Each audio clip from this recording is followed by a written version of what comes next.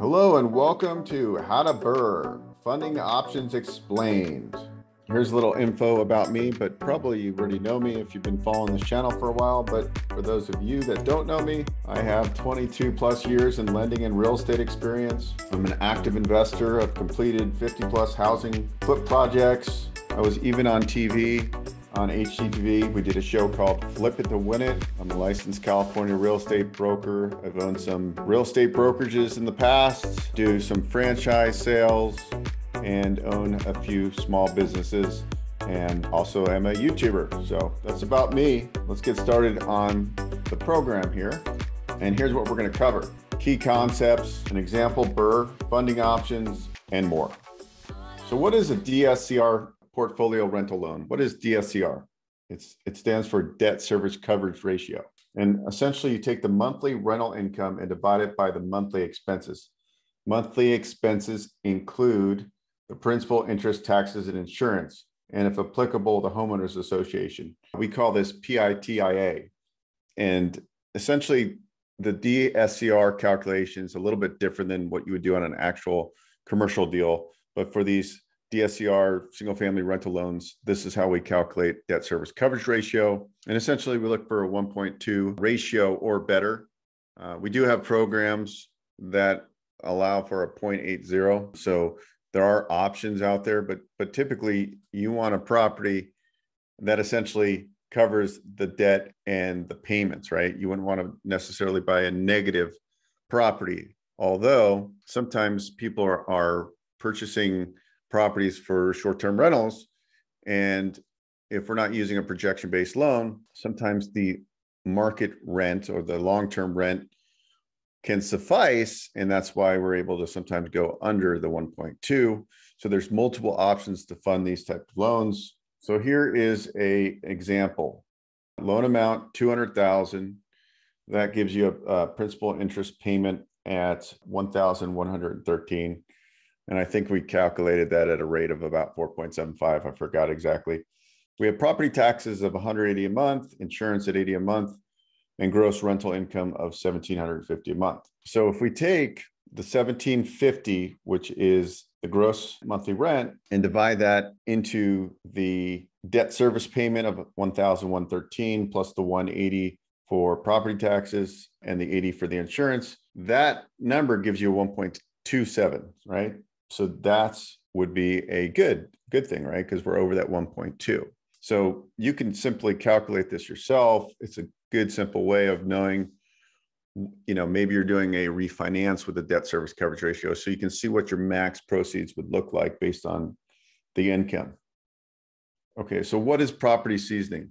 It is the amount of time a property has been owned or has had an active mortgage. So when did you buy the property? How long have you owned it? There's many options. There's different lenders that have different seasoning requirements. So when you're looking at BRRRR properties, it's important to know, work backwards, right? So it's going to be a 3-month rehab. Let's say you have to do a little bit of a cosmetic rehab. It's going to take you 3 months, and then you lease it up maybe a month later. So you're in it 4 months, and realistically, you're going to probably start to look for a refinance at that time. So you want to know what lenders will allow for new appraised value at what time frame, right? So some of them are 12 months, some of them are 6 months, some of them are 90 days. But if the property is vacant, they will do a rental survey and then give you a slight haircut on the LTV. So you want to know this on your cash out refinance for your BRRRR transactions. You're listening to the Investor Financing Podcast. We'll be right back after this break. Are you looking for funding? Are you getting frustrated trying to find a lender? Visit investorfinancingpodcast.com and click the Get Funding button. Complete the simple form and schedule a free phone consultation with one of our placement specialists. We have a proprietary directory of funding partners that can help you get the funding you need. It's fast and easy to explore the options available for your specific needs. Don't wait. Visit investorfinancingpodcast.com and get connected. So what's the difference between conventional versus DSCR loans? Okay, here's the big difference. DSCR loans, no tax returns required. You don't deal with the same DTI issues. DTI is debt to income issues that you would on a conventional loan. Conventional loan pricing is typically a little bit better, but the DSCR loans are essentially no doc loans, except you do need bank statements usually. And you can also acquire these type of DSCR loans in a business entity, which is huge, right? You can own these in your LLC or corporation or your partnership potentially. They don't show up on your personal credit report. And there's essentially unlimited amount of loans you can get, assuming that you meet the income and the debt service requirements. I mean, the DSCR requirements. There is no DTI requirements. So as long as you have the down payment, and they usually want to see a few months of reserves after you put your down payment down, but essentially you could have unlimited properties. And they're usually not concerned on seasoning requirements. So even if you might, have another joint venture partner and they gave you the money for the down payment and it was deposited in your bank account, that's not an issue. So seasoning requirements, like on conventional loans, are irrelevant with these DSCR loans. So that's another advantage. So a common structure we see is hard money to BRRRR. And I'm going to talk to you about a way you can do this with no money in a pocket. We have a program which is a 100% loan to cost program. So assuming that you can finance the purchase price plus rehab plus points, and that is under 75% of the after renovated value, you can get 100% financing with the hard money funding. You rehab the property and then use new appraised value, refinance to 75%, because that's typically where you're going to be capped on a cash out refinance. And if that refi can cover all the debt that's on the property, this hard money loan essentially is all of the purchase price, all of the rehab, the points, and the debt service. You don't have to make monthly payments, it accrues. So this is a unique product we are offering now. And so for all my BRRRR fans out there, this is a great way to actually finance with other people's money. And you can completely leverage, assuming you can find the right deals, doing it this way. The traditional hard money loans, in today's present, are 80 to 90% of purchase price, 100% of repair costs. So that means you need a 10 or 15% down payment, plus closing costs, plus you have to debt service the property each month on an interest-only payment. So we have options here, depending on your financial situation, where we could potentially fund 100% of this. And if you execute your plan and the property appraises where it needs to appraise and your credit scores are there and you can do a 75% cash out on the BRRRR portion of it, then you're good to go with no money out of pocket, essentially. And BRRRR, for anybody that doesn't know, is buy, renovate, rent, refinance, repeat. And most of us don't have a bunch of cash sitting around. So we're always trying to leverage and we're always trying to recycle our money. And this is the tool that many of us investors are using to grow our portfolios and to grow our net worth. Okay, so let's get into a hard money to BRRRR example. In this assumption, you found a really good deal. Purchase price is $180,000. The renovation budget is $20,000. And the ARV, or the after repair value, is $325,000. So that means once the property is finished, and let's say it does appraise at $325,000, we can do a cash out refinance to 75% of appraised value, which would be a loan amount of $243,750. So let's walk this down. Now, I didn't use the 100% hard money loan example on this. I used a 90% of purchase price with 100% of repair costs. So you're getting $162,000 at close. You got to come in with your 10% down payment plus closing costs. And then we're doing a construction holdback of $20,000. So borrower's out of pocket is $18,000 plus an estimated $7,000 in closing costs with title, escrow, points, fees, lender costs. Carrying costs on $182,000 is an interest-only payment, and that's $1,080 a month. And we're figuring 4 months, 120 days, which would be about $4,320 in monthly debt service that you have to account for. Utilities, let's figure $800 for those 4 months. So we're figuring total out of pocket is $25,000, which was the down payment plus closing costs, the $4,300, which is the debt service, and the $800, which is utilities. So you got to come out of pocket during these 4 months with $30,120. Now you got the property renovated and you're going to refinance and it appraises at 325, you get a 75% cash out refinance DSCR loan. So that puts your loan amount at 243,750. You're paying off the 182,000, which was the 162,000 plus the construction holdback. So that was your loan, your senior loan. Estimated cash out is 61,750. Rough estimate of $5,000 in closing costs. So that nets you 56,750. So the 56,750 pays back your total out of pocket, which was 30,120, and actually leaves you 26,630 in cash out. So now you have a rental property. This is a really good example. I mean, it's kind of a home run deal here, but not all of them are going to be this lucrative. But if you successfully complete and execute the plan, you have a property with 25% equity in it that is cash flowing, a couple $100 a month. We didn't calculate this on this, but obviously it's cash flowing. And then at the time of refinance, you get all of your 30,120 back, and you actually get an additional 26,630 back. So you have no money in the deal, 25% equity. So 25% equity, meaning that you're doing a loan of 75%. So you have a valuation of 325. So that gives you $81,000 of equity, 81,250. Plus you got 26,000 at close, and you have a cash flowing asset. So this would be like an example of an amazing BRRRR. You get all your money back. You got 80,000 in equity, and you even get 26,000 at close cash back on top of paying back yourself the 30,000 out of pocket. So this is kind of like a golden deal. I mean, we would do these all day long, right? But I wanted to show you an example of the power of the BRRRR. And I think this kind of portrays it in a great way, because essentially you keep doing this and, rinse and repeat. That's the BRRRR system. It's a rinse and repeat. So max leverage, like I said, typically 75% is the cash out limits with most of these DSCR lenders. Now, on a rate and term refinance, some of them allow you to go to 80%. Now, if this is like a duplex, triplex, or fourplex, there's certain different guidelines. Some of them cap you at 70. Some will let you go to 75. So it's important knowing this up front, whether it's a single family versus a small duplex, triplex, or fourplex. All right, so conventional loans, what are the pros? It's usually a better rate. There's no prepaid penalty. What are the cons? Mucho paperwork, right? Lots of paperwork, DTI constraints. Usually you can't close in a business entity like an LLC or corporation.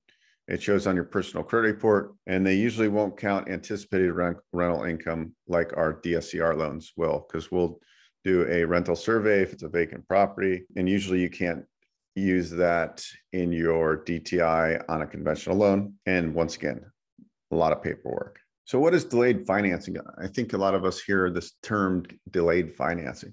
So delayed financing is a method for getting a mortgage after you purchase a piece of real estate using cash. And that's another reason why hard money is so great, because you can usually close hard money deals in 7 to 14 days, depending on the location and the scope of the renovation. But some people, what they do is delayed financing, where they pay cash, and then within a 6-month period, they can actually take that HUD and get a conventional refinance, and then essentially do a refinance. And on some conventional programs, you can get basically the proceeds you put down. So that's why it's important to document everything on a HUD. So even documenting your repair costs on the HUD is essential for getting the maximum amount of cash you can on a delayed financing deal.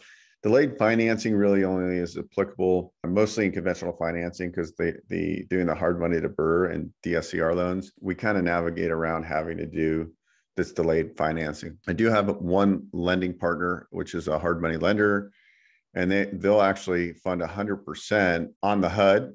So when you go to refinance and do a conventional takeout, it actually helps you, because you have all your renovation costs and purchase money costs documented on the closing statement. So best practices, obviously buy low, sell high, or buy low and refi at a high value. Learn how to use leverage and really know your after renovated value, know your ARV, really get good at comping properties. Obviously managing construction costs appropriately.